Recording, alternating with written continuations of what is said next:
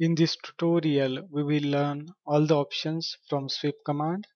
To switch to 3D modeling, click here and select 3D modeling. Click on unsaved view and select SE isometric. Then give the UCS icon command, enter, then choose the no origin option. Then click here on 2D wireframe and select shaded. For sweep command, at first we will have to create one path and one section. I want to create path on this ZY plane. To switch our UCS to ZY plane, click here and select right plane. Then create one path. You can create the path using polyline, 3D polyline, spline and line. I will create it with line. Give the first point, make ortho on, F8 and click the points. Press escape. Then to apply the fillet, click on the fillet command. Then click on radius. Give the radius. I want it to be 7. Then select the first line and second line. Now these objects are separate. For sweep, this object needs to be connected. To connect these objects, click on modify and select join option and select all the object and press enter. Now these objects are connected. Then we will need one profile to sweep on this path. That profile we will create on the XZ plane. To switch to XZ plane, click on the top here. Then create one profile. I will create one circle and give the radius. Now I will keep the copy of this object to try different options.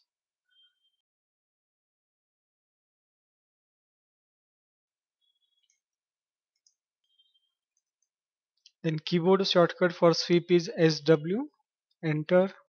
Then select the object to sweep, enter, select sweep path. And if you want to convert this object into pipe, you can use the shell command. Click here and give the shell command.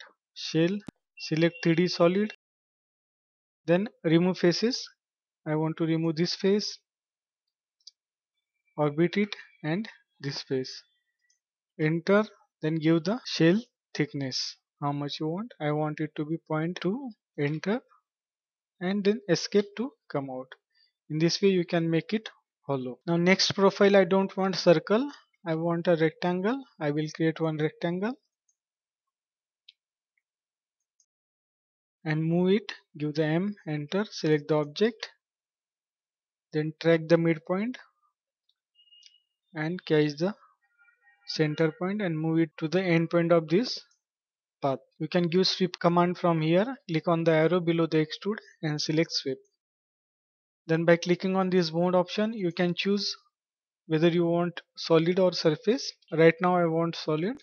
Then select the object to sweep this rectangle, enter. Then I want to apply twist. Click on this twist, then enter the twist angle. Now this twist angle is, one twist is 360 degree or one number of turn is 360 degree. Suppose I want 5 number of turns, therefore I will have to give 360 multiplied by 5. Enter. So 1800. So I will give the angle of 1800. Enter. Then select the sweep path, this one. Then again sweep. Then select the object to sweep. Enter. The next option is scale. During sweep, you can change the scale also. Click on the scale and enter the scale factor. I will give scale factor of 0.5.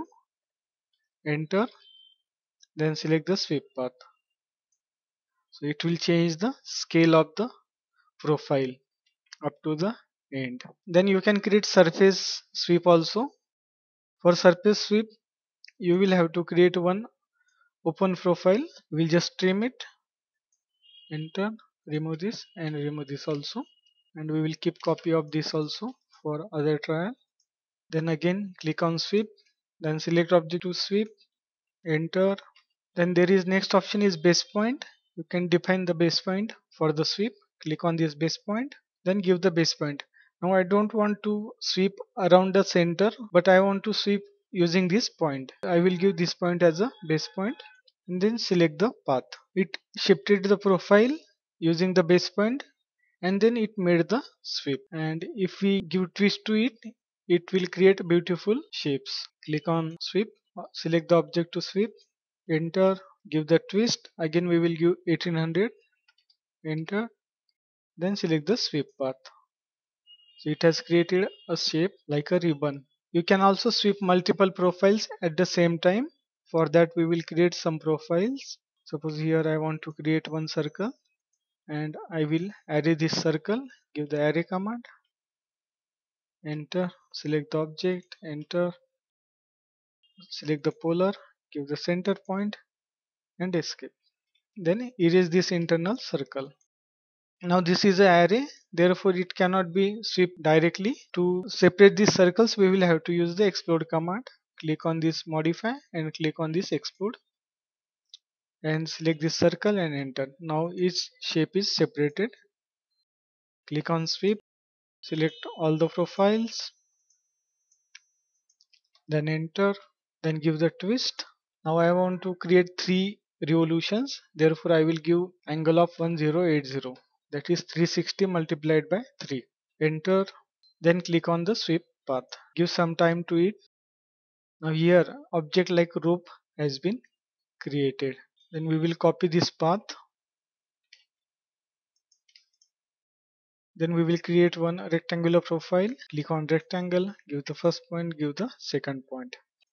Now we want to rotate this profile. Select the profile, click here and select this rotate Zigmo. Then click on this red axis and give the angle. I want to rotate it by 140 degree. Enter. Escape. Now this is a inclined profile. I will just keep copy of this profile. You will see other option. Click on this sweep. Then select the profile. Then enter. Then click on this alignment. Now here for alignment I will choose it as a no. Then select the profile. Then choose the path curve. As I have given no, so it has not aligned the profile to the path. It has kept it inclined as it is. Now we will try it with aligned. Click on sweep, then select the object to sweep. Enter, click on alignment, click on yes. Then click on the path. Now here it has automatically aligned it perpendicular. And if we compare these two objects, we will just move it and attach it here so that we can compare it. Escape. We will change the color to see the effect. Now here you can see that there is a change in shape because of the alignment yes and no. In this way you can use this alignment option. That's all. Thanks for watching. We will stop here.